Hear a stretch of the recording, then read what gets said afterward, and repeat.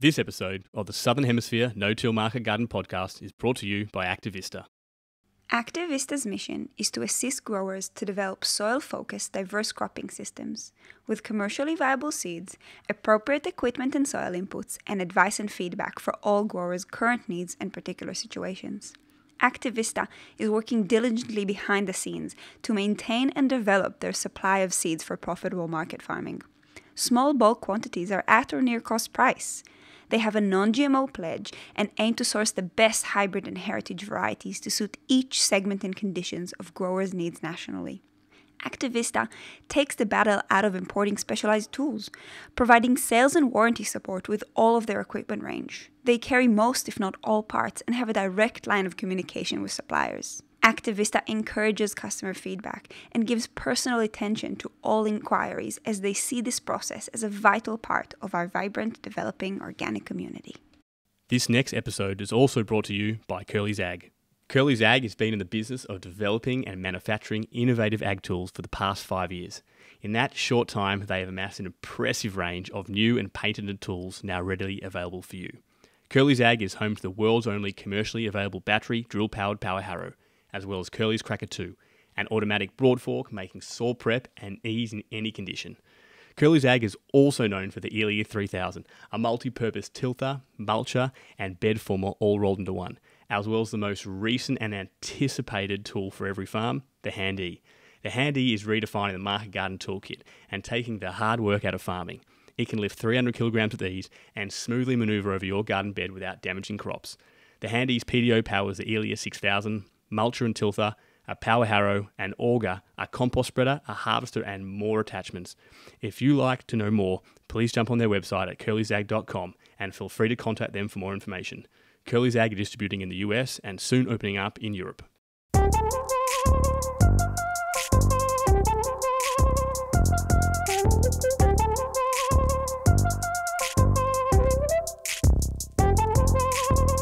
G'day and welcome back to the No-Till Market Garden podcast. On the show this week we have a great conversation with Wayne Shields of Peninsula Fresh Organics. Wayne runs a large-scale organic vegetable farm and we dive into a number of topics ranging from developing and growing a farming business, quality control and effectively managing crops, selling to supermarkets and wholesalers, and much, much more. But before we start, I'd like to begin by acknowledging the Bunurong people, traditional custodians of the land on which we talk today, and pay my respects to their elders past and present. I extend that respect to Aboriginal and Torres Strait Islander peoples listening in today.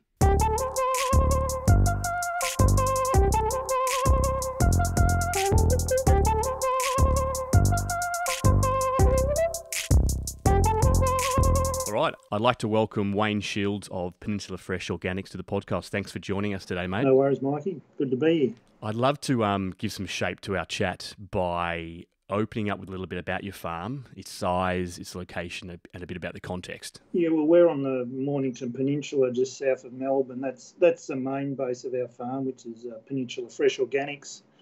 We started, my wife and I, we weren't married at the time, but my wife thought it'd be a good idea. My father used to have a market garden, and I was a market garden. A conventional market gardener back in the day when I did a market gardening apprenticeship in the late 80s and early 90s, which looking back now was probably a good platform for me to have my own farm. It was also a good platform to be underpaid, but I won't go into that. So I worked for a lot of the big conventional guys on the Mornington Peninsula and got sent away to manage farms up on the Murray River, and eventually, you take on your own farm. So I got to 30 and I started my own business as a conventional farmer, and that was going really well because I worked really hard and all of that business. But I went into a big sort of a share farming agreement when the drought came in the mid-2000s.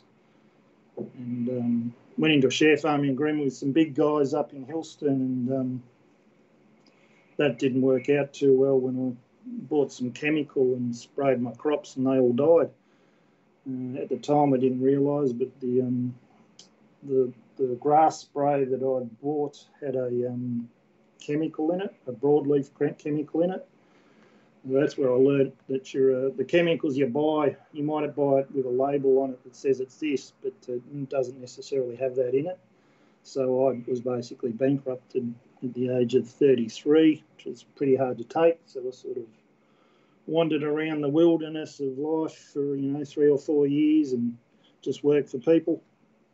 And then I met my wife Natasha in the late 2000s, and she settled me down, and we moved back to my parents' place, close to my parents' place. And Dad had a 5-acre block, and he had a couple of acres down the back, which used to be market garden. So I started farming that organically in 2009, and it was a bit of a slow start. I was working for another market gardener at the time, a conventional guy, so it was just part-time stuff. So I'd work this 40-hour job or 50-hour job and then come home at night and grow veggies.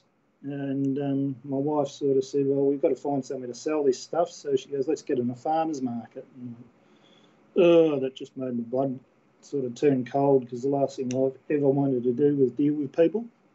I always wanted to be that farmer that sort of stays on the farm and does his own thing. And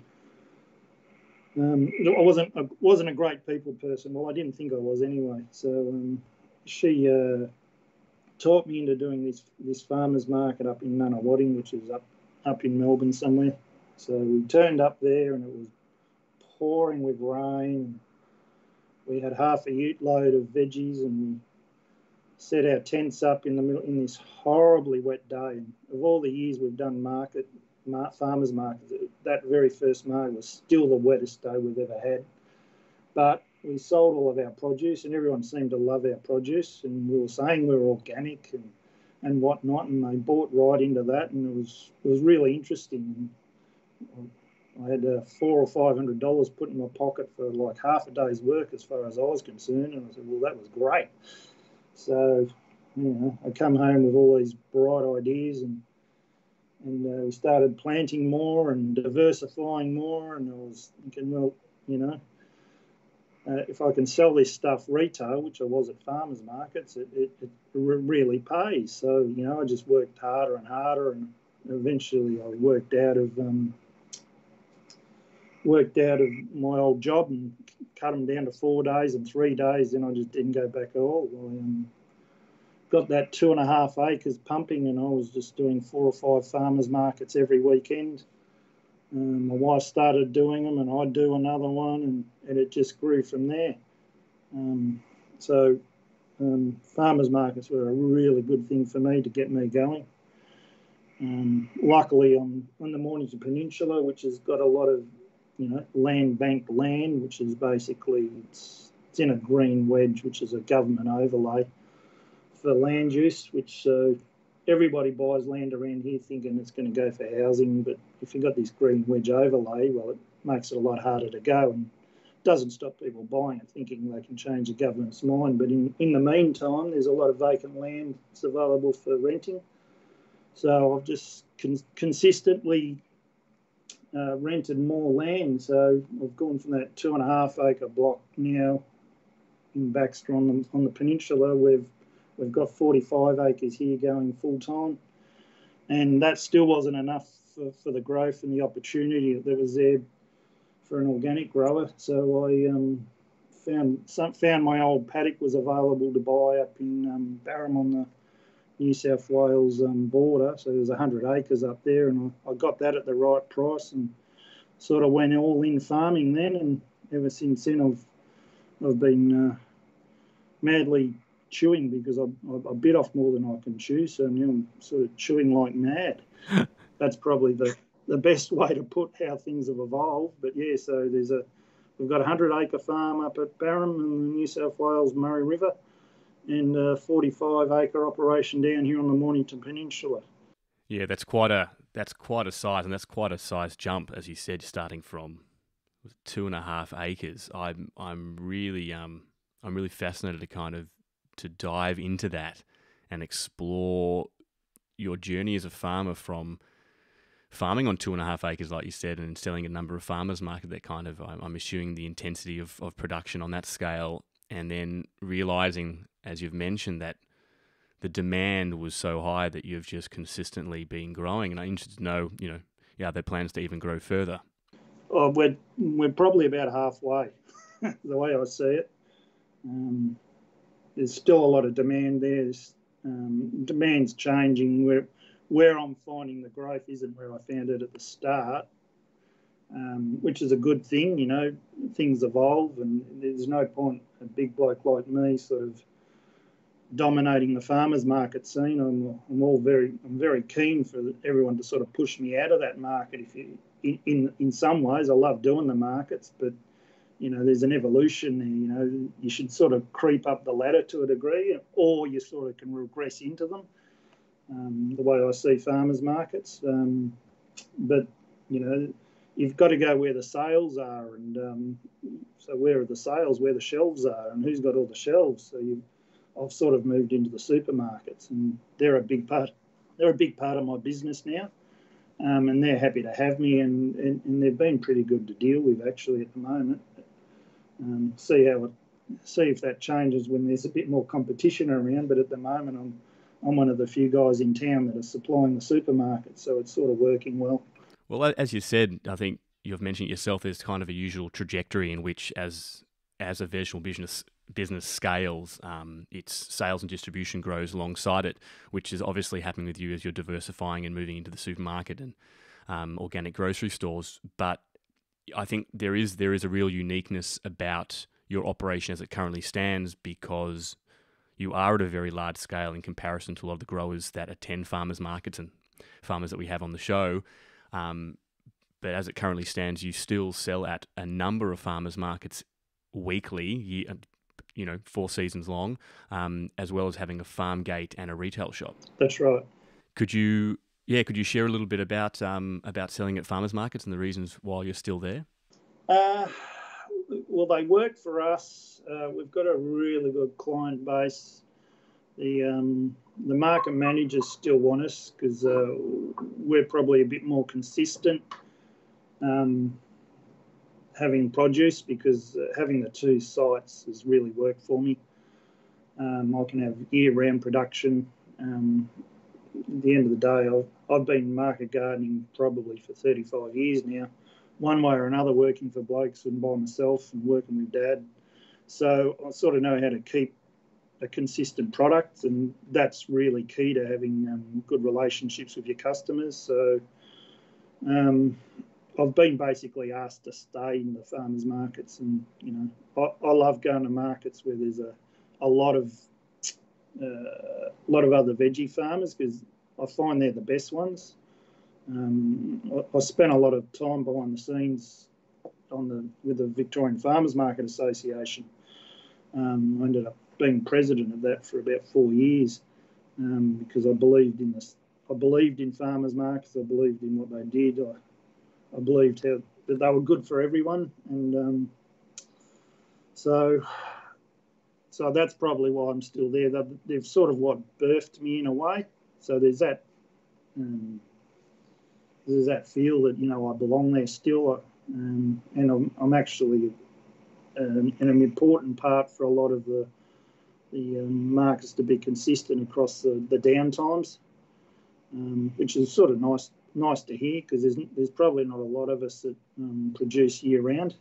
There's me, and there's about 2 or 3 others that have got a good consistent offering, but a lot of the small guys just don't have the capacity to go year round yet. I suppose that's what that's about. Yeah, I think that's something which I really noticed seeing. You have an incredible diverse array of vegetables that you bring to the market, and that is something which has always been, I think, sometimes a bit of the weak point of farmers markets.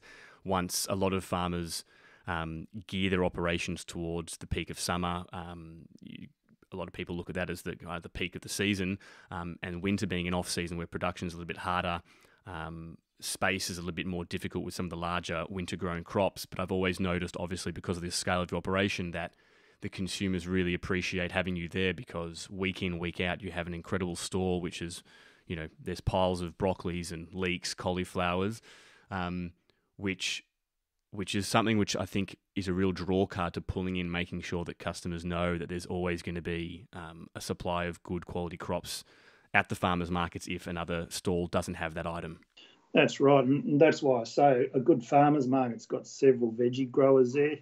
Particularly when I was at the VFMA, I used to hear a lot of people complain, saying, "Oh, there's too many veggie growers." But all the best markets I ever attended, I was just one of a number of veggie growers. So, and the whole concept of a farmers market is to actually draw in produce, a broad range of produce, and in a way to mirror a supermarket in certain ways. It just used to be a few markets run around Melbourne years ago that used to look after only one or two veggie growers, and that was all that could ever get in there. Well, those markets never survived because it just wasn't the draw card for people to come in. So you got to have a pretty broad consistency and be a little bit eclectic to survive as a farmer's market.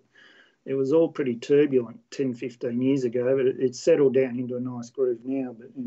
And I'm still part of that, which I sort of like that. What were some of the main takeaways that you've obviously been at the farmers market for a long time now?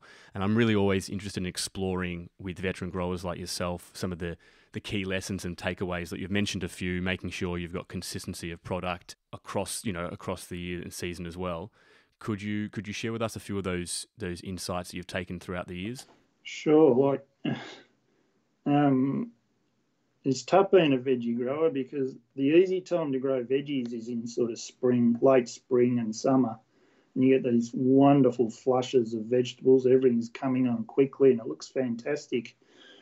But the general public are basically sick of eating vegetables all winter.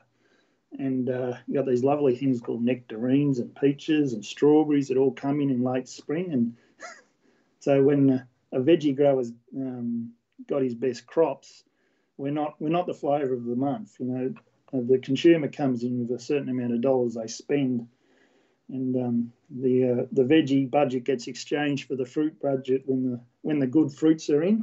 So that's always a bit of a heartbreaker. So we always made our money on the farmers markets during the winter. So we really geared our production around winter. We would fill our paddocks up in March, April, May, just busting, just to know that we could carry our production right through June, July, August, even early September. So that was a really important thing for a veggie grower to do. Yeah. And in terms of scale, I know winter growing, as I was saying before, demands actually quite a bit more land, which I think is sometimes a challenge for the smaller operations, which are only functioning off an acre or two. Is that something that you've found as well, that once you decided to really focus on your winter growing for farmers markets, there was a certain land size that you needed to have in order to accommodate that? Well, I've always worked with what I've got to the best of my ability, and once I took on, I think it was 2013, I bought the property up in Barham. That basically gave me 100 acres up my sleeve, and that was good winter production area. It's a good Mediterranean climate up there, quite dry winters. It's always dry. Even when it's raining, it's dry. It's big frosts. And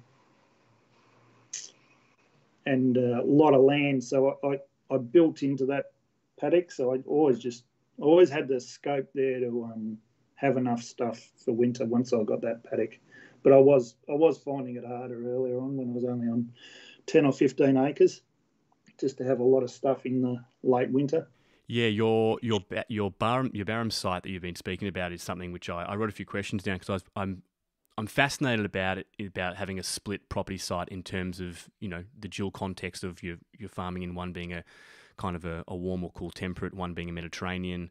I'm sure there's different soil types across them, and I always remembered I was not far growing from you. I was about 30 minutes up the road from you, and I was growing some beautiful carrots over the summer period, spring, summer, autumn, and once the winter set in and my heavier clay soils got saturated and cold, I really began struggling to grow to grow certain crops, particularly carrots. I remember I'd grow some beautiful carrots, but over the winter, and over a number of years, I trialed different things until I kind of came to the conclusion that there are some farm contexts and soil types and weather that just doesn't suit certain crops at certain times of the year, and maybe it's not worth trying to push that too far.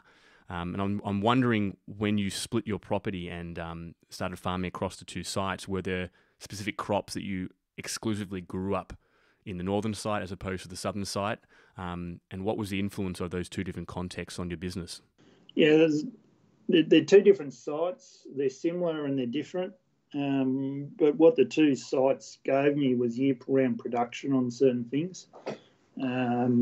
Carrots, there's one answer. Like, I've just finished my carrots down here at the Peninsula now, and my carrots are starting up at Barham now, just because, it's really hard to overwinter carrots. If you get a wet year like we're having now, the ends rot. They get stumpy, they're gnarly. They're just not nice. But whereas up at Barham, you'll grow a good carrot. But lettuce is something is probably one of my main lines now, and it's something that the wholesale markets and the supermarkets are quite interested in. So that's a really interesting way I do things. So I grow 7 months lettuce for 7 months down south on the Peninsula, and then the other 5 months that'll go up north onto the Murray River, and it's about 350 kilometres north from here. But I'll grow a really good year. I'll have a really good year round, lettuce selection. They'll all be market quality, which is, when you start dealing with the supermarket, you've got to hit certain guidelines. You've got to hit their specs. So I can grow a lettuce year round, having the two sites. Leeks is another thing.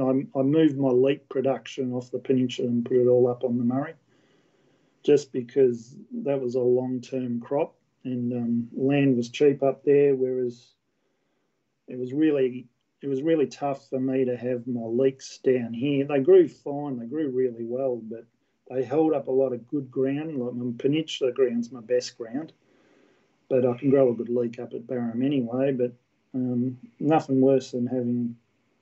I grow 500,000 leeks a year now. That takes up a lot of land, and I'd rather grow 3 or 4 crops of lettuce and Asian greens and carrots and radish and kale down here in the summer than have a crop of leeks down here. So that's given me a bit of flexibility into getting a good ground into peak production. And the other good thing about having the two sites was water availability. Obviously, on the Mornington Peninsula, it's generally wet, but every now and then you'll get a dry year, and we just don't have access to an irrigation scheme here. So when you run out of water, you've run out of water. Whereas up on the Murray River, I can always buy it because it's on an irrigation system. And the price varies, and it got very expensive a couple of years ago. But I can always outbid a dairy farmer who wants to grow a bit of grass. So there's always a capacity to make an economic decision on what you do, having that other property up there, because it's got access to irrigation water. Throughout this conversation, I really want to draw into your experience as being a large-scale grower and pull it back to being what small-scale growers can learn. And like I was hinting at before, I think a number of times, and there's a lot of us growers out there who really push and innovate and we get challenged and we fail at certain crops, and sometimes believing it's our skill set which is just not up to scratch. But it's interesting reflecting upon some of the stuff you're sharing, which essentially highlights that how much the climate and context really play a huge role in some crops, specifically when you're trying to grow them as a year round. Growing them in one season, you can get a fantastic result, and due to rainfall and soil type in another season, it can be very difficult to grow that.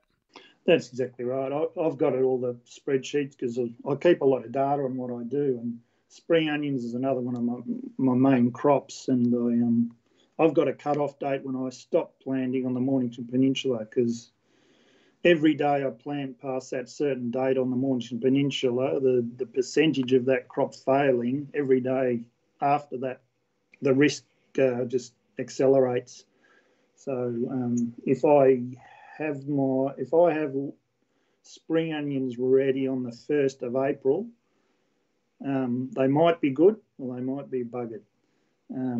But I know one thing, if I have them at the 1st of May, they're not going to be any good at all. So sometimes there's that fine line between the 1st of April and the 1st of May that you might or you might not have spring onions that don't get attacked by downy mildew. But any time before the 1st of April, I will have good spring onions. I know that because that's something I've learnt over time. And that 1 month there in April, well, I don't bother to fight it because you just don't know. So I'll make sure my spring onions are planted up at Barham on the 1st of February to be ready on the 1st of April, because what's the point in taking that risk? So you learn these things. You can't fight Mother Nature. When she wants to do something, she's going to do it. And when you're an organic grower, your toolbox isn't as the tools you've got to combat, diseases isn't as good as a conventional guy. So why fight nature and just work with it? Is that risk management you're talking about, is that something that you developed the mindset for and understanding for as your farm grew? Or in the early years, did you also go through a period of really trying to push the limits of what seasonal growing could be or what the context of your farm site was asking for? Yeah, I tend to learn the hard way with everything. So just because one year I grew spring onions till May, and then I thought I was right, so I kept growing them down there, and I thought I was right, and I promised people this.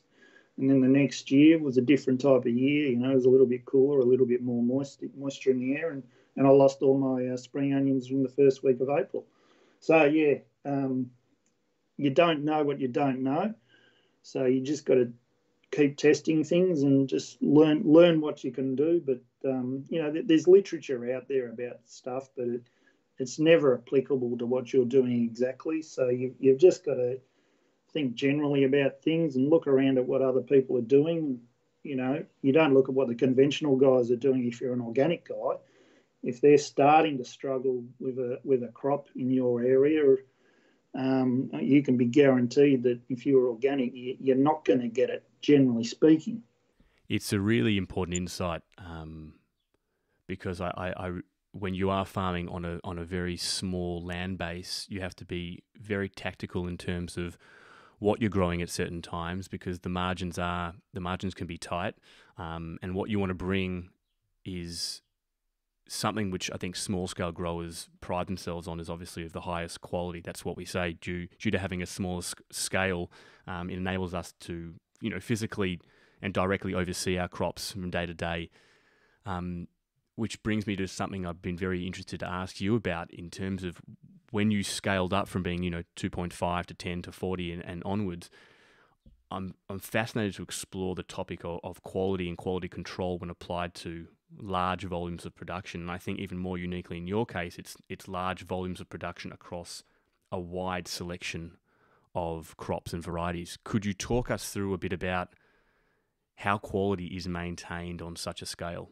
Yeah, simplistically saying, I've got better, and that's probably because I've got smarter and I've learned a lot of hard lessons. So I'm better at doing what I was doing, which has worked out that my systems and procedures have been standardised to achieve a good result. That's a very sterile way of putting it, but I'm better at being consistent and good now than I was. And whether that's because I've learnt these things or scales help me do that. In a way, scale has helped me do that. But from day one, when I went to the farmers markets, you'd look around at your competition and you go and say good day, and you look at their stock and all of that. And from my history as a conventional market gardener, I knew how to do things well, and I knew that presentation was important. So generally speaking, I always made the attempt to have the best produce in the market, and that hasn't changed. I've just got better at maintaining it. I understand the varieties I use now and the timings of those varieties, which help these things. I've got good fertiliser programs, and I've standardised my equipment to achieve those results. So things have sort of become, systems of procedures have kicked in and give me a pretty good result on things. At the end of the day, I'm in really good farming weather, so that helps me a lot. But why fight nature? So you've only got to grow what works for you. And it's easier to be more consistent and better the bigger I've got. Yeah, and I'd be interested to dive deeper into that, and hear you speak a little bit more about it, because I think it might sound a bit stale, but for a lot of growers, topics of standardizing and management procedures is something which I think is of the utmost use and benefit for a lot of growers. And I know that I was looking over your Instagram page, and you had a post which it was basically a shot behind the tractor of your pak choy field, which had been completely picked, and you wrote 99% harvest, and I was looking at that, and it was remarkable again at the scale that you're growing. What are some of the real hard techniques which you've hinted at, which enable you to get to a point where you are harvesting 99% of specific crops, or that's the goal to get to? Yeah, sure. Like not all crops are like that. I've got a spreadsheet in front of me with my average yields on all of these things. So I'm aiming around 85% on a lot of my crops. Some are down to 70%, and they're the marginal crops, but I hang in there with them and trying to get better. But yeah, I do like those 99% crops. They're good. Gives me a bit of a kick. But it's a bit of a team effort. I do my part, which is the growing. I've worked out my growing patterns, my fertilisers, and I've built my soil over the years, which has only got better. I've refined my techniques about how I work my ground. I pay my staff better than most people around here. They're above award wages, so they stay with me. They've been with me for years, and they're well trained and they know what to do. So that helps. That helps immensely. That's a big part of the picture. Being the size I am, I can't do everything. I'm capable of doing every job that's on this farm, but I just can't physically do it. I've got 40 odd staff at the moment, so I need a lot of help to do what I do. But every one of those staff are trained up and they know what to do themselves. Again, that comes back to the systems and procedures we've sort of put in place. And like I said, it hasn't been cheap to do, but we pay people properly and above award wage, and they get overtime and all of that. And that just keeps them working for me. And that helps me, because those guys are going to plant those Asian greens just right, the way I like. They're going to cut them just right. They're not going to be rushed. They're not going to bruise them in the paddock. They're going to deliver me to the packing shed the product I want. So there's a lot to this. It's not just the growing, At the end of the day, I'm the fireman around this farm, so I'm not even. I don't sell the veggies anymore. I don't grow the veggies anymore, although I do. They do it to my instructions, but I just sort of run around and fix things all over the place.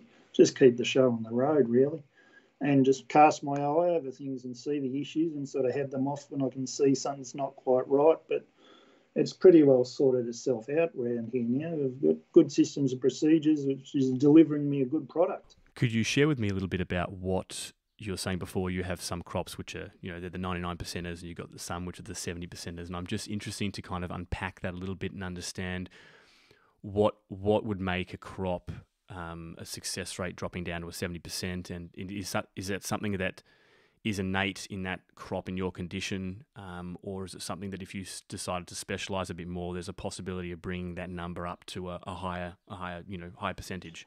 Yeah, a bit of all of that. Like something that just pays. Some of the crops will still pay when they're only at 70%. And that's probably one of those ones where, it's a little bit slower growing and sometimes the weeds will beat it. It'll be not quite the right variety to go year round, and I'll just push it to do it because it's worth it for me, because I may well be getting retail prices at that. That might be one of those crops that works really well in the farmers markets. Whereas if it was a wholesale price return like a lot of my lettuces, I wouldn't do that.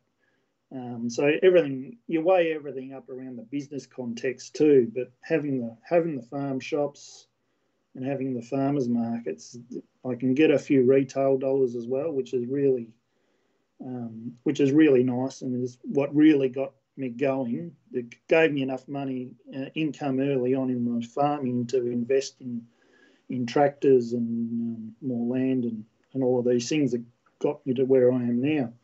But if I'm being a hard, looking at everything through just the prism of economic rationalism, there'd be I'd cut a lot of crops. Fennel's one of them. That can be really temperamental. Variety-wise, I haven't nailed down which is the best one for year-round production. And there probably isn't one. There's probably one that there's probably about 4 or 5 I need to use, and I just haven't spent the time to find what those varieties are. And if it gets a little bit dry, well, they suffer, and sometimes I don't catch that all the time.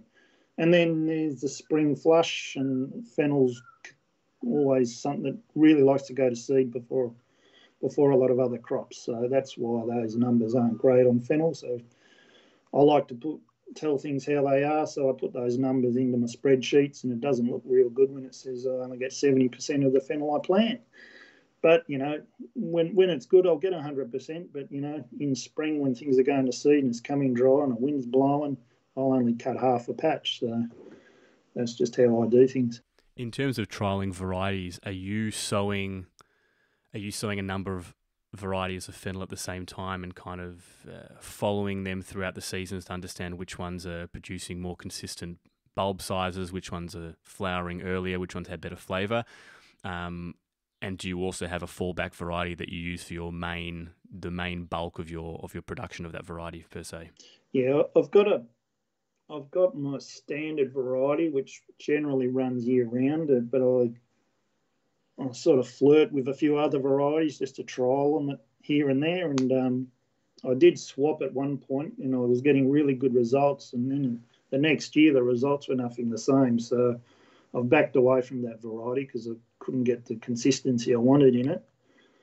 So I'm always just sort of trialing, but I haven't got the time and the inclination actually to get 4 or 5 trays of varieties going at once, because it's such a small crop for me nowadays. It's not one of my blue ribbon crops anymore. It's nice to have for the farm shop, and it's nice to have for the farmers markets, but that's where that crop's going to live for me.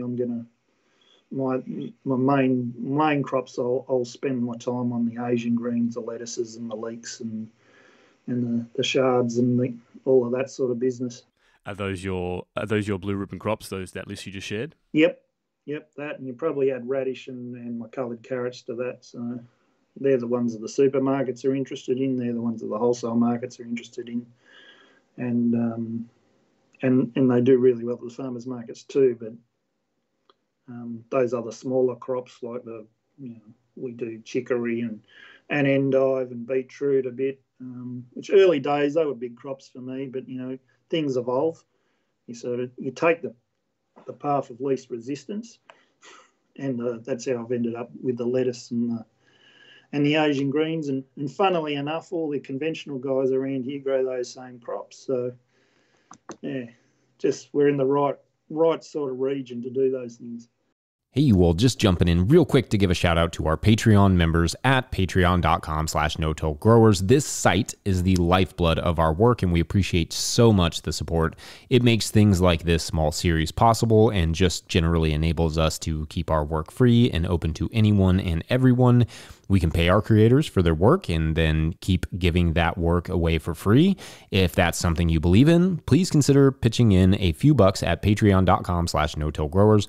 Also, there are some perks there, like first dibs and discounts on merch, books, events we do in the future, and at a certain level, or if you just bump up from one level to another, you get a shout out in the show. So big shout outs this week to Stephanie and Alex from Blue Berwyn Farm, Alberto Diaz, Ojai Roots, Scott Harris, Earth Care Farmer Jane Murner Cynical, Asia Smith, Scott Snodgrass, Andrew and Haley from Avoda Sustainable Acres, Jay Mill, Tony Lopez, Thomas Eliason, Judson Taylor, John Mills, Grown Up Farm, Jacob Arthur, Clara Coleman, Wild Mountain Seeds, Jared Kirst, Jay Armour, Dan Breezebois, C-Mac Small, Jay McCombs, Tim Baldwin, Marc-Andre Giroux, Esoterra Culinary, Steve Larson, Jean-Martin Fortier, Yannick Laplante, and Jen Lawrence. Huge thanks to all of our show supporters. All right, back to Mikey. In order for me to get a little bit more of a grasp, and I say this because as a small-scale grower, it's always a bit mind-baffling hearing some of the numbers and the scales that farmers like yourself grow at, like you dropped before 500,000 leeks. What for some of those blue ribbon crops, what does yearly production look like, or what does a peak succession look like for a crop of those? We've never really grown too many of these things. So, the Asian greens, I think we plant them all by transplant just because it helps control the weeds and they're a lot more consistent. So, we buy 2 million Asian green plants every year. Expect that'll be 3 million next year just because it just keeps growing. Lettuces, I think I've off the top of my head, I'll take a guess. That'll be close to 2 million this year. 2 million lettuces of various descriptions. Cauliflowers, I think we planted 200,000 this year. Leeks, like I said, 500,000. That'll probably go up. They're all up. It's quite significant, but you need that sort of scale for what I'm doing now. I keep running out. I've got no Asian greens to sell this week, so that's embarrassing. You try to be consistent. Consistency is key to have these when you're in the wholesale markets. So I've just got to keep growing and keep getting better at what I do. You've made mention that consistently over the years of growing, demand has not diminished. It keeps getting larger and larger. And on that note, I'm interested to hear your thoughts on the organic industry and its growth and the consumer wanting more and more, and how small scale growers can get a larger piece of the pie in that, and also sharing your trajectory, how you've answered that demand. In terms of your business, you've hinted at before that you're moving into more of the wholesale and the farmers, wholesale and supermarkets. Is that the general demand? There seems to be more and more demand for organic food in supermarkets, and that's where it's coming from. Yeah, absolutely. The demand the talk and the rhetoric from the supermarkets is they want organic produce. I think Woolworths have got an organic fund, so they're offering people money they're offering conventional growers interest-free loans to convert to organic. That sounds good. But, for me, I really like the idea of the smaller organic producer growing and filling the void rather than the conventional guys pivoting into our neck of the woods. That worries me a little bit. I think it's all right. I'm not against it, but I'd much rather the small growers sort of have a go at filling the void. So I've had a few people have had a bit of a chip at me over the years about supplying the supermarkets. A few of the small growers say, "Oh, you're doing the wrong thing," and da da da. And I don't really think so. At the end of the day, I'm just every time I sell a lettuce or an Asian green or a leek on a supermarket shelf, well, that's displacing a conventional sale. So I think that's pretty good. And and I really like the idea of, these smaller growers doing that. There's a few of us doing it. There's 3 or 4 of us that are doing it that have come from the small scale organic production and are now on the supermarket shelves. That's how I'd like to see it grow. But at the end of the day, there's only so many farmers markets around, and the vast majority of people don't shop at farmers markets, unfortunately.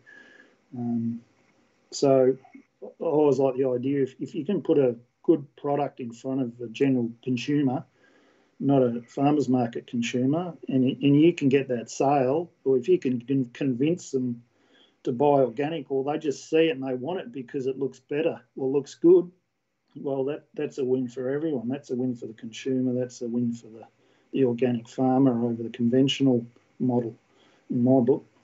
So the path of supply at this stage in your eyes is the growth of some small scale farms to fill that niche in terms of selling and providing more of the supermarket shelf, which is what you're consistently saying. The demand for the consumer is there.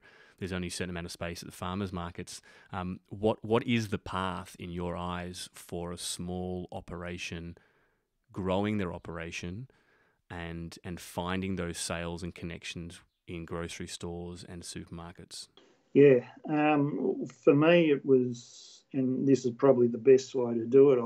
I'd recommend you start at farmers markets. I think they're the best way to go. You get some interaction, you get feedback, but then you got to start dealing with a whole different world. You've got to deal with the wholesalers. So probably in the central markets, like Melbourne has a central market with 3 or 4 organic wholesalers in there. Sydney has a central market with 2 or 3 organic wholesalers. Brisbane, Sydney, Adelaide, all the cities have organic wholesalers. So it'd be always worth going to talk to those guys. They're always looking for produce. They'll give you a go. You might not like the prices when you're used to farmers market retail prices, but that's the path of growth. At least you can sell volume, and that's where you start building efficiencies in your businesses. When you can start selling volume of stuff, instead of planting 100 beetroot plants a week, you plant 1,000. You might have to hire someone to do it, but you start doing it that way, and you build, and you can build quite quickly. If you got good produce, that's the way to do it. Once you've dealt with the wholesale market for a while, and you start approaching, knocking on the door of the supermarkets, and that's not easy. It's taken me a long time to get my foot in the door there, and I've done that via consolidators and then direct approaches, and some are easier to deal with than others. But at the end of the day, if you can fit their procedures, they'll happily take your product. And they're not as bad to deal with as everyone says. Well, at least in the organic side of things anyway. But I suspect the supply and demand equation's in my favour at the moment. It seems like that the supermarkets obviously meet the current consumer pattern for purchasing. We've all been accustomed to going into a supermarket and finding produce almost 24/7, depending on where you are. Recently, you actually opened up, if I'm not mistaken, a farm store. You have your farm gate on site, but you've also opened up a farm store. Is there a place for small-scale growers who are wanting to scale up or are wanting to meet the consumer demand of potentially collaborating together, sharing a grocery storefront and selling their produce that way? Absolutely, but I don't know how to work, but there's a few aggregators doing it, but at least they're buying a bit of produce off a lot of local guys. Like near me, we have a place called the Ball Food Hub. That's been really successful. I don't know that we all own it, which is probably a good thing, but you sort of feel part of it because you've been there from the start, and you're a consistent supplier and they're consistent buyers. So that's direct relationships with a few of these sort of stores, and they're in it as as a community group. So that's one way that's sort of been interesting and has worked. There's been a lot of government funding thrown at other versions of that, but really that they were just, how do you say it, without offending anyone, they were just reinventing the wheel. Might have kept some people in a job for a while, but at the end of the day, all they did was reinvent what's already out there in private enterprise. Yeah, but yeah, we had our farm shot. Our farm gates are really good, a good way to get going. And, you got to work within the rules with those things because there's been a few issues around down here, but that's all sort of settled down now. But retail is an interesting thing if you're going to do it yourself. Or we've done it; it's okay. But the supermarkets, for me, have got the shelf space and they're willing to put our stock on it, so that's good. I just like the idea of getting my produce in front of people because then it sorts itself out. It gets sold then. How you work with things, I like the farmers markets for working in with everyone else. I think that's the best way. But beyond that, the next step to me is wholesale and box schemes and all of that. It all depends how far you want to take it. Moving into the retail space, the grocery stores, supermarkets and the likes, there seems to be also a correlation with packaging. And I know a lot of small-scale growers who rely on microgreens, salad mixes and the likes in order to maintain high quality and also ease of sale. You utilise packaging, labelled packaging, which obviously looks after the quality but also presents their product in a really fine manner and also gives their farm some great publicity. Recently, yourself, Natasha had a Nuffield Scholar, your partner had a Nuffield Scholarship where she travelled and was researching and exploring alternative packaging for the vegetable industry. And I'm very interested to hear how that has gone. What insights have you found in terms of packaging, and specifically, what does it mean for a grower to have their product labelled with their farm name on it on a shelf? Well, I'll start with the Nuffield Scholarship and my wife, Natasha. So she was lucky to get a 2019 scholarship, which was the last year you could travel. So she got her travel in and learned a lot about what's going on in recycled packaging and compostable packaging and all of that. And there's a lot of really good products out there. So she came to that conclusion that that was her Nuffield, that was her topic because being organic, we naturally have people that are contrarians that gravitate, and they care for the environment. They don't want the chemicals out there, and then the next worst thing would be the plastic packaging. So we want to address that because we used to get a lot of feedback from customers. Oh, why do you put lettuce in a plastic bag? You shouldn't do that. And we know that it keeps about 10 times longer if you do. But some people are just philosophically against it, and that's fine. So we just thought, well, what's the answer to that? So we thought about compostable packaging or recyclable packaging was sort of the way to go, and organics have really got to sort of lead that charge. So she went out and did that and travelled the world. And there is an answer out there.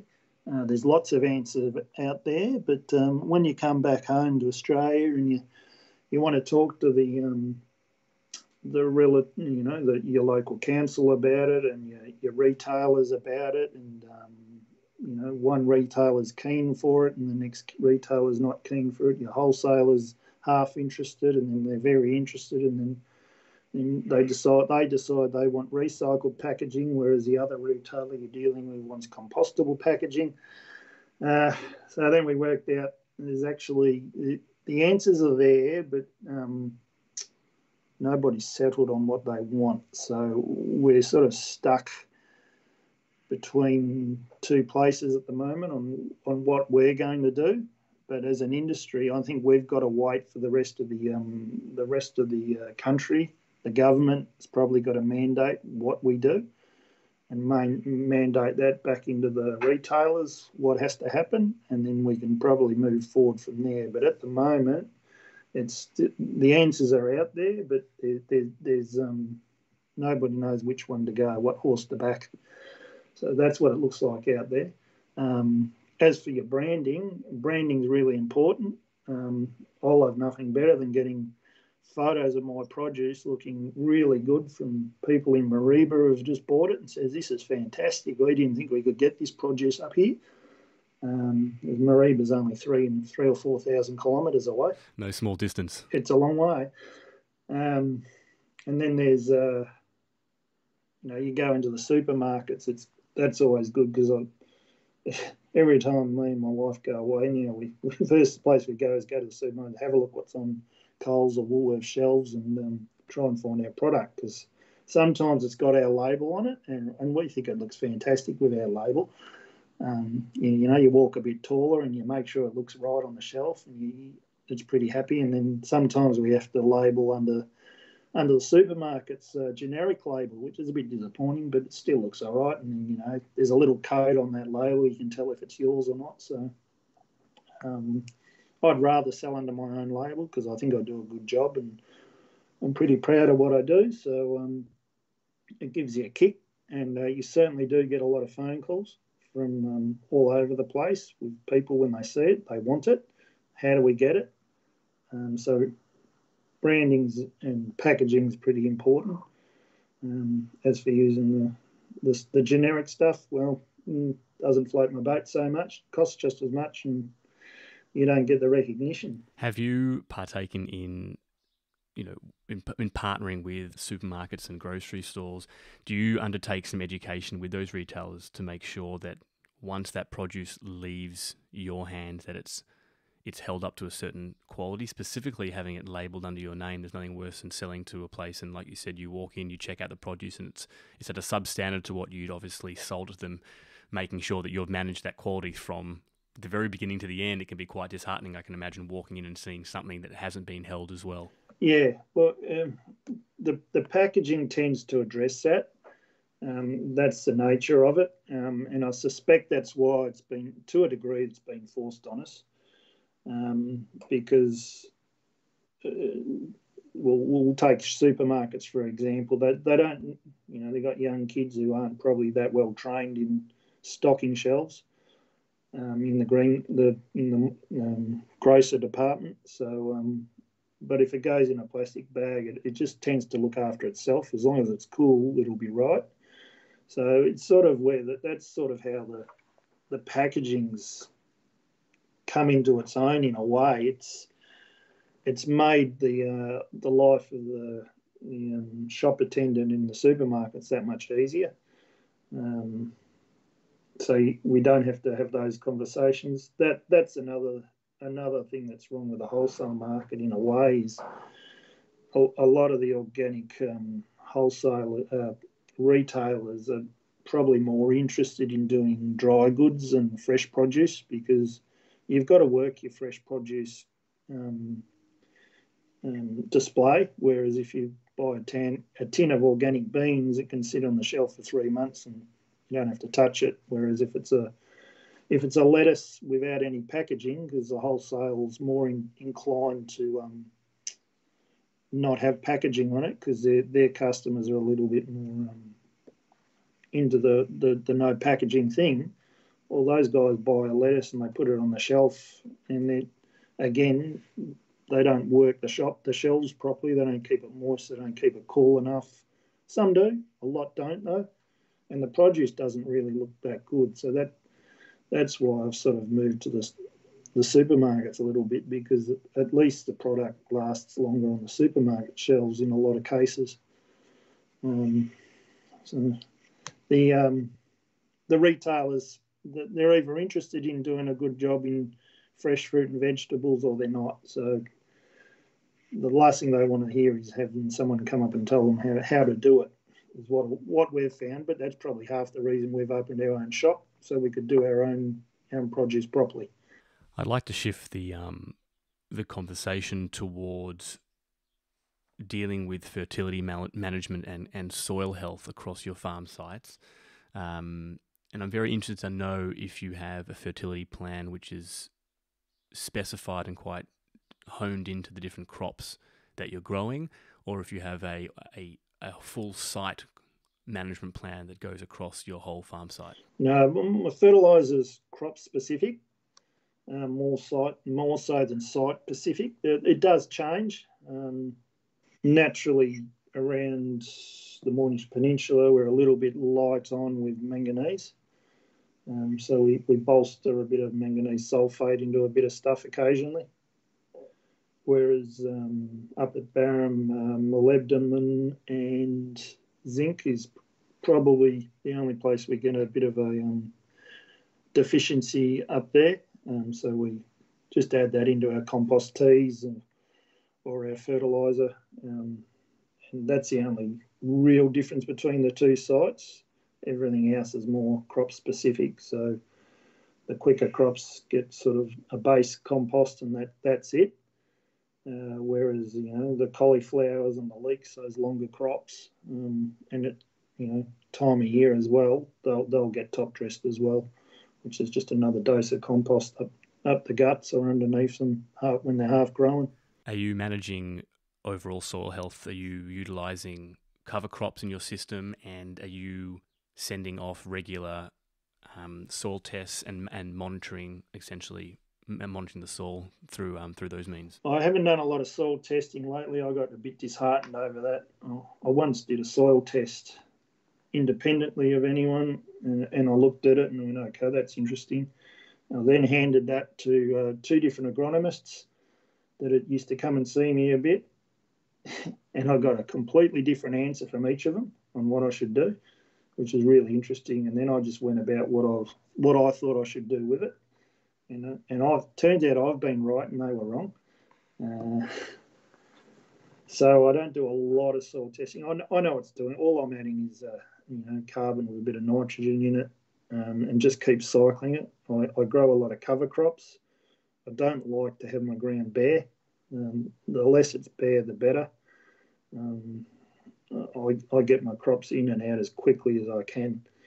If the only thing that holds me up really is muddy weather. Otherwise, crops are replanted straight away, or there's a cover crop goes in. Barham, we do a lot more cover crops than Baxter. A, that's an economical thing, and B, I'm always using the Baxter product, Baxter paddock to produce the product. Up at Barham's a lot sandier, it's a lot hotter, so we don't fill up the paddock in summer. So we'll, after the winter production, I'll start growing hemp, sun hemp and sorghum and dolichos or lab, depending what you want to call it, just to get a really big bulk into that, because that stuff's really fast growing and really bulky. You get a bit of nitrogen out of the sun hemp if you add a nitrogen fixing bacteria to your roots, inoculate it, I should say. And I'll get that sorghum up 6 foot high before I'll incorporate that into the soil, and that'll break down really quickly because my soil's got a good biology in it now, and I can break up a lot of green matter really quickly now. Winter production, if I'm doing a cover crop up there, I'll be using vetch. We did a lot of vetch last year, which is good for nitrogen. Just oats, a little bit of tillage radish occasionally. Might do a bit of sunflower this year or something different. Down south, we'll basically use oats or rye. In the winter, when we've got a bit of spare ground, if it's not too wet to work it up. That's pretty well it around the cover crops. Just closing up our conversation here, I'm really interested to dart back to the beginning in terms of where you started at 2.5 acres to where you are currently, and just to ask you to reflect upon what have been some of the challenges and some of the eases that have accompanied your farming journey as your farm grew in scale and scope. Oh, geez. Oh, well, droughts are always fun. Nothing like running out of water. yeah, that's probably been the hardest times, and that really hurts you for quite a while. You know, your crop, you're planting, you still plant because you think it's going to rain the next week, and it just never does. Your crops start failing. You know, ducks start flying in because you're the last bit of green in the area, and they think they take that for themselves. So your production sort of dries right up, and those times are hard. Um, I'm getting better at managing those things now. The ground's improved too. I think it holds moisture a bit longer. Yeah, look, you just got to know the fundamentals of what makes things grow. Water's one of them. Sun, free draining soil. Make sure you got a bacterial dominant soil if you're going to grow vegetables. In my book, I'll get held down for that by some people, but that's the facts. Uh, yeah, you just and when you as you build, if you build a farm of any size, you got to learn to manage people, and you got to learn to get good people around you. If you haven't got that, you've got no hope. And I've been really lucky with that. I've got the right people around me. Nothing makes life harder or farming harder than having to deal with people that are hard to deal with. I don't mind hard work, but it's hard work dealing with some people if you're not doing it right, or you don't understand it, or they're the wrong people. So you just got to know your people that you get around you. That's really important. If you've got a good partner, it makes farming really easy. If you haven't, it's near impossible. What advice would you have for any young growers in Australia and abroad who are wanting to get into farming and wanting to notch up their growing expertise? What would you suggest would be their best mode of entry into the industry? Go and work for a few blokes. Talk to the guys that have probably done what you want to do. Talk to them, work for them. You'll get more out of that than anything. I think it's really unique having a grower like yourself on the show, because, as you know from listening to it, most of the growers are on a much smaller scale. Yeah, it's good. Like, I mean, it wasn't that long ago for me, so I really enjoyed my farming back then. Yeah, you find you really enjoyed it back then. What as you said, what do you look back nostalgically?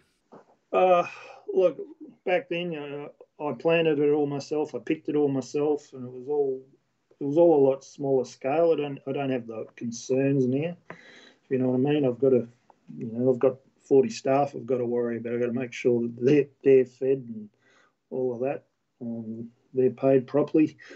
So it was just different. It was good, but it was good and it was nice to think about. But it's something I probably wouldn't have done for too long if I didn't grow. You've always just got to. Well, I'm very big on sort of growing. If you know what I mean. There's another challenge. There's another challenge. There's another challenge. I wouldn't want to just sort of sat on 5 acres for 10 or 15 or 20 years. I don't think it. That wouldn't have satisfied me. It's good and it's honest and all of that, but I'm probably the sort of person who needs a challenge. Next year I'll do this and next year I'll do that. Whereas if you just stayed on the 5 acres, well, you know what you're going to do next year, the same as you did last year. I was interested to see. I know you've been listening to the show and you've been following along some of the small farms that are in the area and that are growing. There seems to be a lot more small farms growing, and I want to know if there's things that you've been learning from the small farming scene that maybe you've been incorporating into your operation as well. Not really, no. I think I've been there and I've done all that. I get some things and I hear some things and it really worries me. I'm like, oh, geez, it's probably another way to skin a cat. But what kind of things specifically? You just hear people talk about these polytunnels, and I mean, why would you do that? Polytunnels doesn't excite me, but because I figure I do the maths on the back of an envelope. You're better off buying ground, 400 kilometres away, and it's cheaper, and you get more sun, and and it gives you this and gives you that. But that's just probably the way I look at it. I even had a polytunnel once and I actually gave it away because it just seemed to be inefficient for what I was trying to achieve, I suppose. Yeah. And a lot of people, I think, in Australia listen to those. They're into the polytunnels because I think they listen to the American podcasts, if you know what I mean. Yeah, you're saying it's American podcasts which are in a colder climate now, so the context fits there. But when you come to Australian climate, we're almost able to grow the majority of those things outdoors almost all year. That's right. Yeah. So that they're getting their information where they can get it from. Sometimes it's sort of not right. And I've spoken to a few small guys and I say, well, what do you do it that way? And they sort of go, no. They know what they're doing. But that's all right. They probably do, but I think we just go around it the hard way. And in terms of, have you grown a lot of some of the more classic summer crops out in the field? I know that's probably the one that gets most growers to be utilising tunnels. That's eggplants, cucumbers, and tomatoes. Is that something which you do think is worthwhile growing indoors, or it just doesn't? Also, it's as cost effective. It doesn't seem to run the numbers. Absolutely. Those things are great indoors, but you really need a lot of scale. If you know what I mean. I've seen some great stuff. There's, protected croppings is going to be a big thing in the future. Just one or two little tunnels, and I don't know how. Well, like I said, I haven't done it, pushed it hard enough, but cucumbers hanging from trellises are really productive. Tomatoes are really productive. I do understand it, but I mean, it's the sort of thing, as far as I'm concerned, and I'm not doing it, is you really need to concentrate on that sort of stuff, do that right. I think it works for people though, but it's not my thing. It's probably more my bias about it because I certainly didn't like it. Yeah. Well, I do hear what you're saying. I do think they are crops that demand, I think, a lot more attention to detail than other crops, but I will agree with you that sometimes we can get drawn into the trend in the sense that if you don't, like you said, run the numbers in the back of an envelope, you can easily be drawn to growing tomatoes, and a polytunnel as opposed to field tomatoes. But when you run the numbers of the cost of production in a tunnel, it can actually sometimes come out to be quite a lot higher than the field-grown crop. So when you look at your profit margin at the end of the season, it'd be interesting to actually run out what comes out ahead. Yeah, that's right. Yeah. Like I've got a mate up in North Queensland. He's an organic grower and he's growing all of this stuff, but he just does it out in the field. Yep. Just happens. He does all right. He does really well at it. He does it on broad acres. He does it on a few hundred acres. It might be worth talking to him one day too. Yeah, anyone you want to talk to, I'll probably know him. Yeah, no, I'm definitely as I said, I don't know a lot of the larger scale growers. I know in Victoria, I know there's I know Joe Scrow and Joe Valenti. I know, but that's about it. I think there's All Sun. Is that all? Not All Sun. IKEA up in northern Victoria. I don't know. Yeah. Nathan Free. Yeah, Nathan Free, of course. Yep. Kelvin Alkira Organics. That's Nathan. Yeah, I've got it. You can talk to him if you want. I'll flick you his number. There's Sean Croft of Arahura. He's good to talk to. He might swear a bit. He's very business minded. David Tapman at Spring Creek Organics. He's my best mate. I work for him. He's in Ballarat. He's big, and he's one of those guys that started small by himself, did it all himself. His dad was actually the first organically certified veggie grower in the country years ago. They had a bust up, and David went out and started on his own in Ballarat, and he was in the wholesale markets in a big way, but I don't think he evolved. Back in the day, organics was a bit rough and tumble. You could grow anything you liked, and it didn't matter what you looked like. You could be really rough, and they just couldn't get enough of it, and they'd just buy it for you at a good price. But things change, and organic produce has become something else. It's more of a premium line now. So you can't really put rubbish in when it comes to the wholesale market. And David didn't adapt to that because he remembered what his dad could get away with. So his wholesale business sort of imploded to a degree or became unsustainable. So he moved backwards into farmers markets, and that got him out of the poo. And he's been doing that for a while, and he's going really well. He's an interesting fellow. He's a bit crass, but he's really interesting. He might behave himself. He'd be worth talking to. Through the Nuffield Scholarship, I've been exposed to a lot of different growers, conventional growers, organic growers, grain, you name it, and it's been super eye-opening in terms of, how passionate they all are, 2, how they're all such exceptional growers, and 3, organic, conventional. It's amazing how all the farmers, at least I was chatting with, they all have a very deep connection and care for their land, which is always really really awesome to see. Yeah. Things have changed, and the regenerative movement sort of spurred on a whole lot of new interest in it all of a sudden, I think, which is good. What the wash-up looks like will be interesting. I know we're grappling with it at ACO, trying to work out what to do with it. It's interesting. How to absorb what the new talk of regenerative in terms of it being a potential certified growing system? To a degree. We're trying to work out what it is and how you can measure it and what is it, because at the end of the day, organics is the only system that actually delivers a premium on the market, where regenerative still doesn't yet, but that may well change. And there's government policies around these sort of things now. Even the Mornington Peninsula Shire is all talking regenerative this, regenerative that, but what does it mean? And it means different things to different people. How do you measure it? And maybe it shouldn't be measured, but then again, how do you quantify it all? So yeah, it's all very interesting. We've had organic growers leave us to become regenerative, which is interesting because I came into organics via the other way. I might as well might as well get the premium. I wouldn't be here farming if it wasn't for the premium. Yeah, completely. It's It's just the way it is. You don't enter this industry if you haven't got yourself a niche. There's absolutely no way to do it.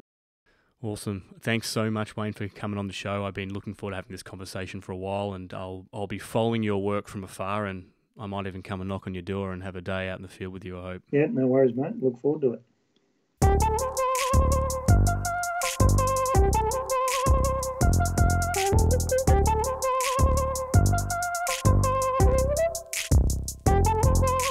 All right, if you enjoyed that show and you're enjoying our Southern Hemisphere series, make sure to check out the show notes for all the links, as well as how to follow our guests and host, Mikey Densham. Consider signing up to be a patron at patreon.com/no-till-growers, or just check out no-tillgrowers.com for more ways to support our work. This episode was produced by Mikey Densham with help from No-Till Growers. Big thanks to Willie Breeding for the theme music. Thank you all for listening. We'll see you next week. Bye. Yeah, no drama. Just like a bit of a yak, isn't it? It's just a bit of a yak. That's all it is.